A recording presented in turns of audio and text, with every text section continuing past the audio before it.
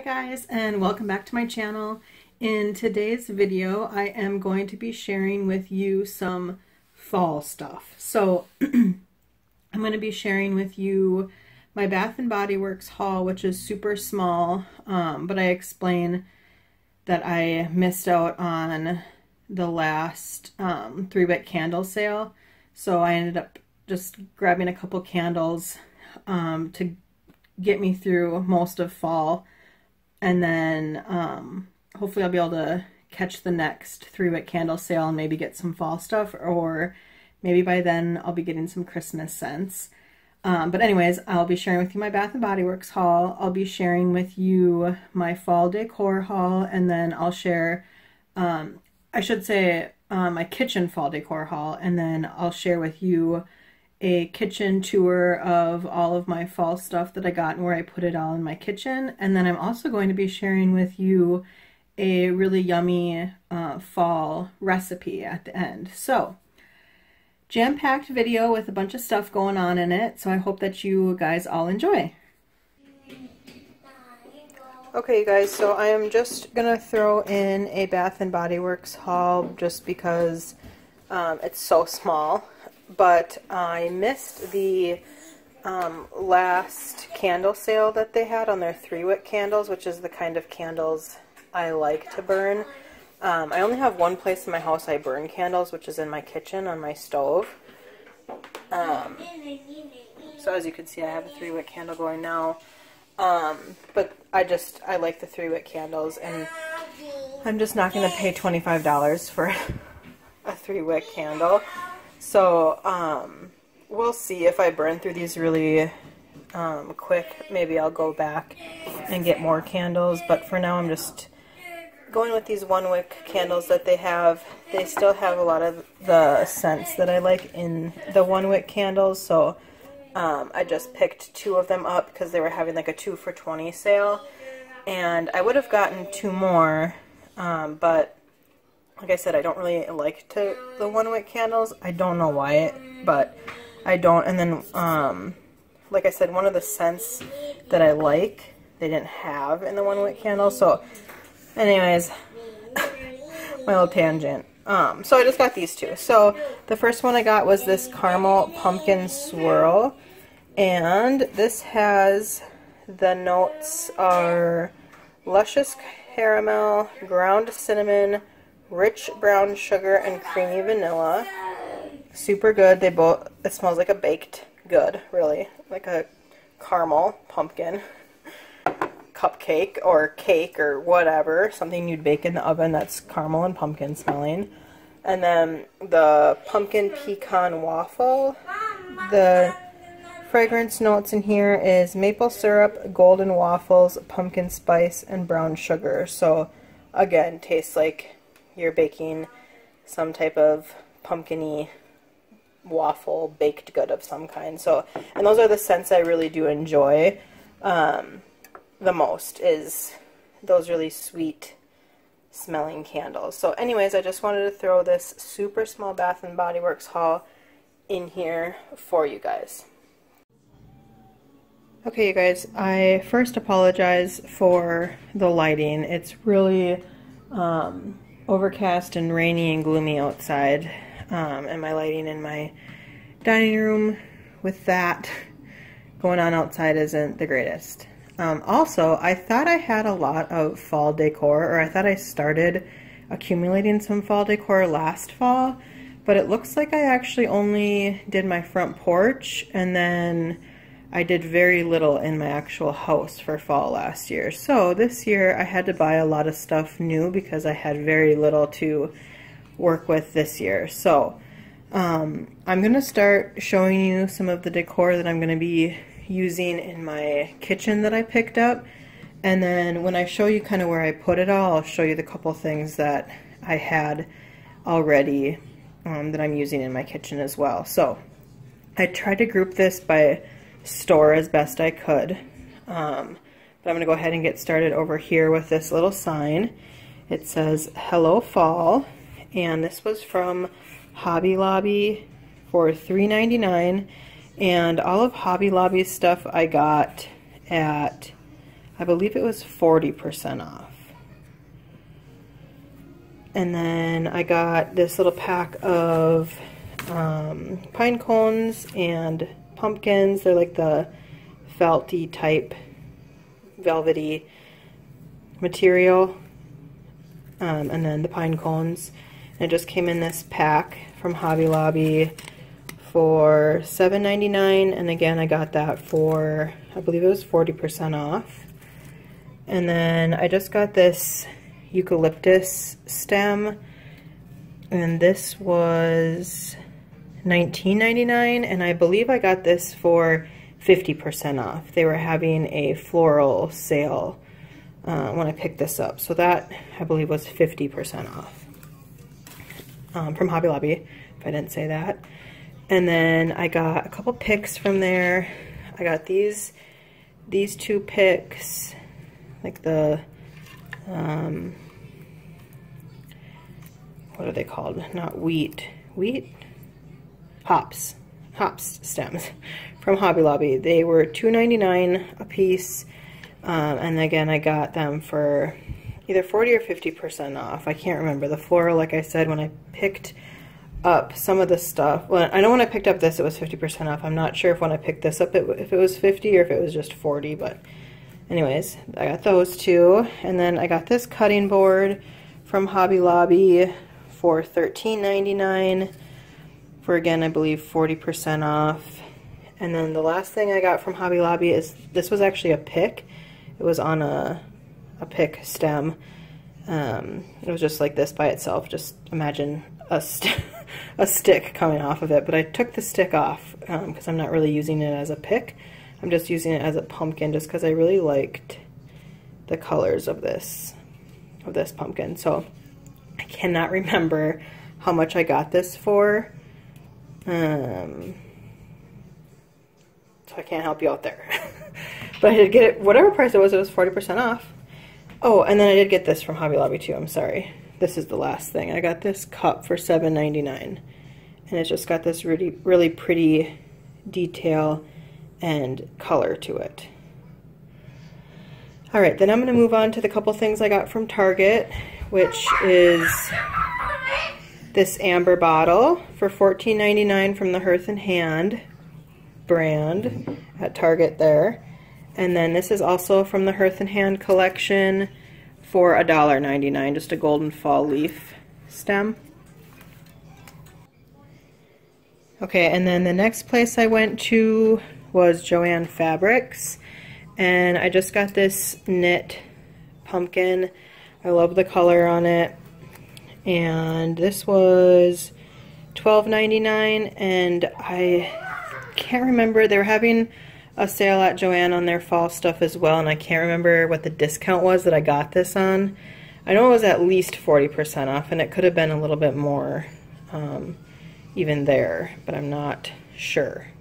So less than $12.99. And then I got this sign from there as well. It says give thanks. It's got this like leather, faux leather on this piece of wood, and it's shaped like a leaf. And this was, oh, this one I took, this was actually, okay, so this was hanging on this. This was attached to this little hole here, but I took that off because I know I wasn't going to hang it. And this is $39.99, but again, I got it for 40 to 50, maybe even 60%. I don't know. I cannot tell you. But it was definitely less than $39. So got that. And then the last place I went to for fall decor for my kitchen was Home Goods. And then this isn't really fall, but I'm going to be putting this in my kitchen. So I thought I would still share it. It's just the set of bamboo utensils. It's a 6-piece set. And like I said, I got it from Home Goods. It was $3.99. So I got those. I really am liking the wood and the black utensils for my kitchen. So I just grabbed some more wooden ones because I think I only have like 2. And then I just did grab this kitchen towel from Home Goods as well. And this was $5.99. So I picked up those pieces. I'm having I had a really hard time finding anything from like Home Goods, TJ Maxx, in my area for fall stuff. They just didn't really have much. So, and that's where I like to get like pillows and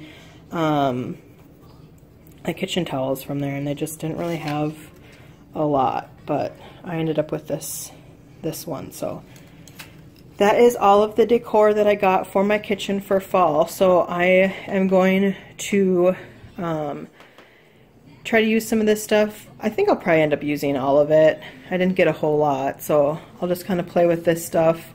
Some of this stuff I already know where I'm putting it. Like I'm putting this over my my stove, which is why I already knew that I wasn't going to hang it, because it wouldn't have fit to hang, and I'm not really a fan of this hanging look. But anyways, I'll see what I can do with this, and I will show you kind of what the end result ended up looking like. Okay, so I'm just going to do a quick rundown of what my fall decor looks like in my kitchen. And I just kind of wanted to give you an idea. I'm just standing at my back door here, and kind of what you see when you walk in. So I'm just going to get started over here by my Keurig. I just have my Keurig here, and then I have this coffee cup that I got from Joanne, my Hobby Lobby. And then I've had this canister. I just ended up putting in our Keurig cups in here. And actually my husband is the only one who uses this Keurig currently. I've gone through stages where I've used it and then I've not, and I've used it, I'm not. Right now I'm in a not using it stage. So these are actually all my husband's K-cups, but I just put them in this nicer glass container. They used to be in like a recycled like can, like our soda can box or something like that. But anyway, so that's those. And then this is also something I already had. This, I'm sorry, the lighting is awful over here, but I have had this. I think I got this from like TJ Maxx or something a few years back. But like I said, I had that, and then this is a Hobby Lobby pick that I just ripped the pick off of it. And then I got this also from Hobby Lobby cutting board.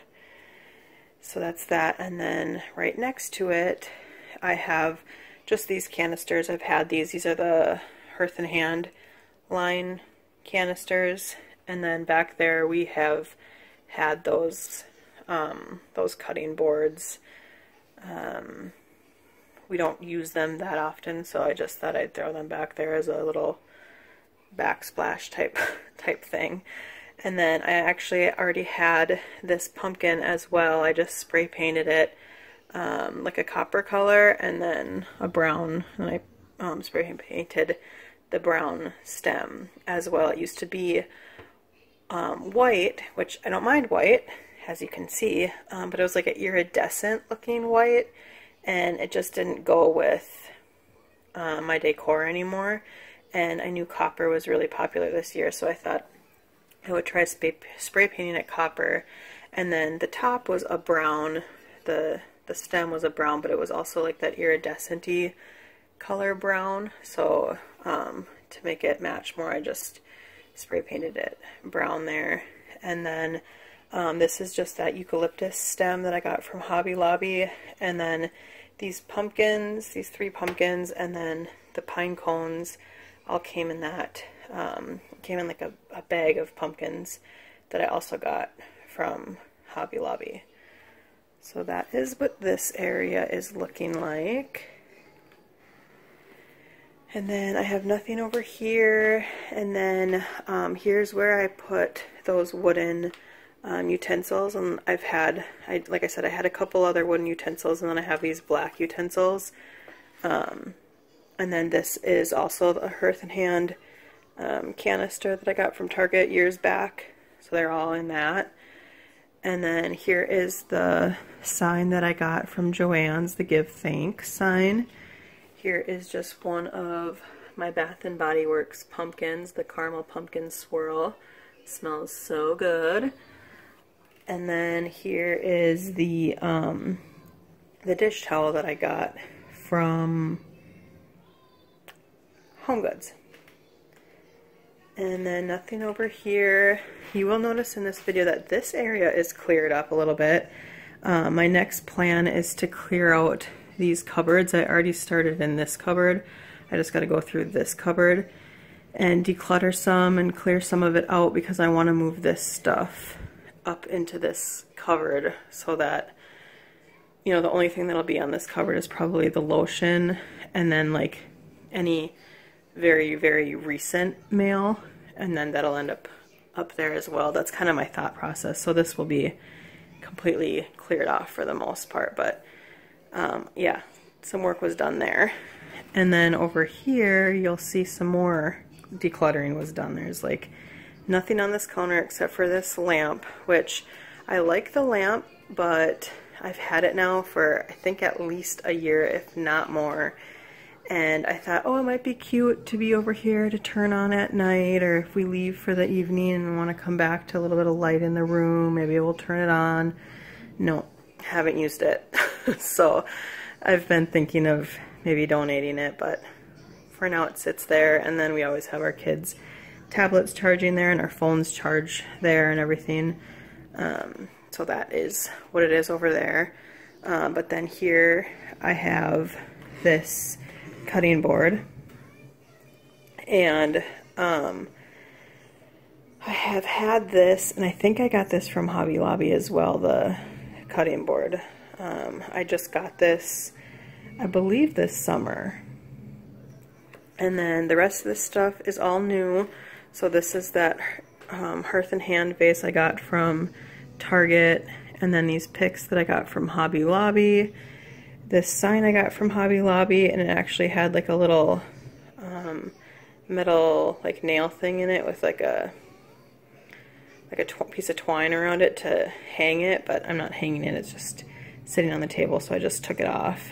And then this was from Joann Fabrics, and then this is just a pick from the Hearth and Hand line at Target.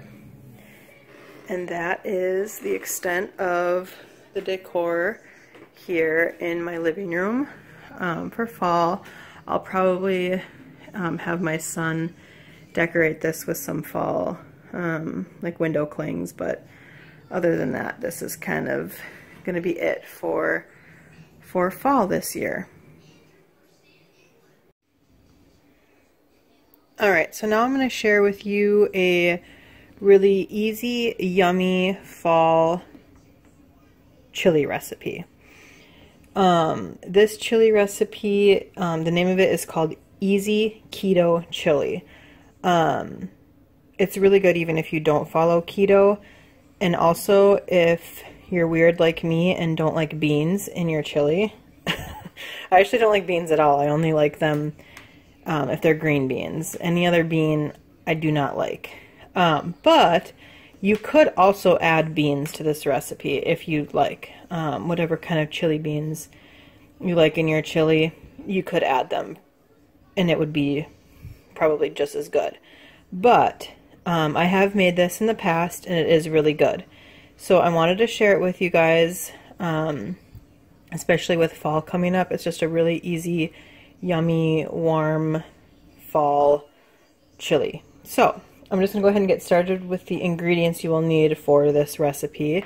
And you're going to need 2 pounds of ground beef, or you could do ground turkey if you'd like. And I'm sure you could do ground chicken as well. The recipe just said you could do beef or turkey, so any type of ground meat that you like, but 2 pounds of it. And then you're going to want 1 green bell pepper that you're going to want to finely chop. And then you only need, the recipe only calls for 1 jalapeno, seeded and finely chopped. But if you want a little bit spicier, you can add more. So I'm actually going to be doing 2 jalapenos in my recipe because I really like spicy and I like jalapenos. And then I'm going to do the easy way out, and I'm just going to do this ready to use minced garlic, but you're going to want to do 2 cloves of garlic minced. So You could do it this way, or you could get 2 cloves and mince them yourself. And then you're going to want to do 1 10-ounce can of tomatoes with green chilies in it. And you're going to just dump this whole thing in it. You're not going to drain it or anything. Just put the whole can in there. And then you're going to want to do 1 15-ounce can of tomato sauce. And then you're going to want to do 1 32-ounce carton of beef broth. And then 1 7-ounce can of tomato paste. And then for the spices that you're going to want to do, you're going to want to do 2 tablespoons of chili powder. And you can also put more than that in it if you want it spicier. I just keep the 2 tablespoons just because I already add an extra jalapeno in it. And I like super spicy. My husband likes it spicy, but he doesn't like it like as spicy as I probably would. So I usually keep to the 2 tablespoons of chili powder in there. And then 1 teaspoon of oregano, 1 teaspoon of cumin, and then 1 teaspoon of garlic powder. And then you're going to want to do pepper and salt to taste. So those are all the ingredients. So the next thing you're going to want to do is you're going to want to brown and ground up your ground meat. Alright, so I am browning the meat right now, and then while that's browning, I cut up my green bell pepper and my jalapenos. And then I'm browning this meat in the pot that I'm actually going to be putting in all my ingredients and cooking the chili in. So this is also a 1-pot recipe, which I'm sure most chili recipes are, but I just wanted to mention that because, once again, it's just another easy step to this recipe. So right now I'm actually going to open up all of my cans of tomatoes and beef broth. Alright, so my 2 pounds of ground beef has been browned and it has been drained. So now I'm going to add my green bell pepper that's been finely chopped, and like I said, the recipe calls for 1, but I have my 2 jalapenos seeded and finely chopped that I'm going to add. Alright, so my green peppers are in there, my jalapenos are in there, and then I did 2 cloves of garlic minced, which equals about a teaspoon according to the jar that I got my minced garlic from. And then you're going to want to add your 1 10-ounce can of tomatoes with green chilies undrained. So you're going to want to pour the whole thing in there.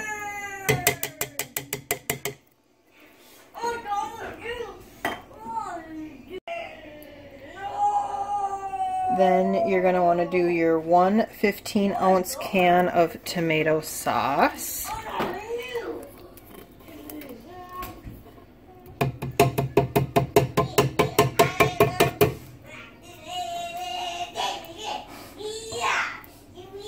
And then your 1 32-ounce carton of beef broth.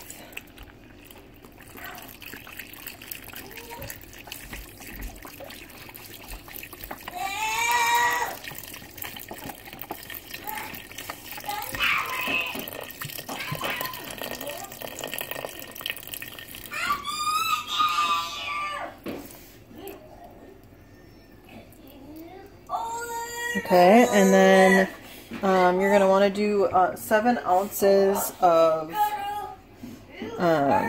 tomato paste. Now, my tomato paste is a 12-ounce can, so I'm just going to do about half of this. Alright, and then you're going to want to add your spices. So your 2 tablespoons of chili powder, and again, you can add more if you want it a little spicier. Your teaspoon of oregano, 1 teaspoon of cumin, 1 teaspoon of garlic powder, and then salt and pepper to taste. So I have added all of that in here, And then the next thing you're going to want to do is stir all of these ingredients together really well. And then I'll go on with the next step in just a minute. Alright, so here's what it's looking like now. I have made sure I stirred all the ingredients together really well. So now you're just going to allow the chili to simmer over medium-low heat and uncovered for 30 minutes or until the tomato juice has reduced and thickened. And then that's it, guys. So pretty easy.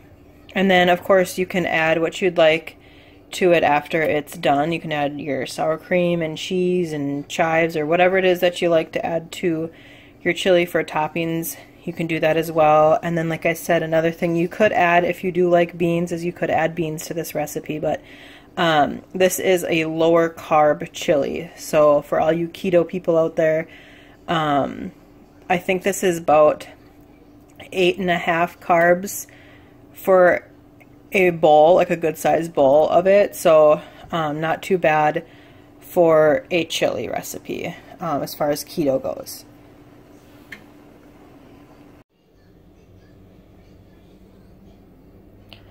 Okay, you guys, and then I just wanted to show you the finished product of the chili. I just added some shredded cheese on there and a little bit of sour cream. That's just how I like to eat my chili. But yeah, that's it. So, however long it takes, like I said, for your chili to kind of thicken up a little bit, and obviously the longer you simmer it, the more taste it'll have, and probably it'll thicken up more. But ours thickened up good enough how we like it. It was about 30 minutes simmering. So anyways, that's it. So I hope you guys enjoy this recipe. Alright guys, and that is going to wrap up my little kitchen fall decor video plus Bath & Body Works haul plus recipe video. I hope that you enjoyed the video. If you did, please give it a thumbs up and also subscribe to my channel, and I will see you guys all in my next one. Bye!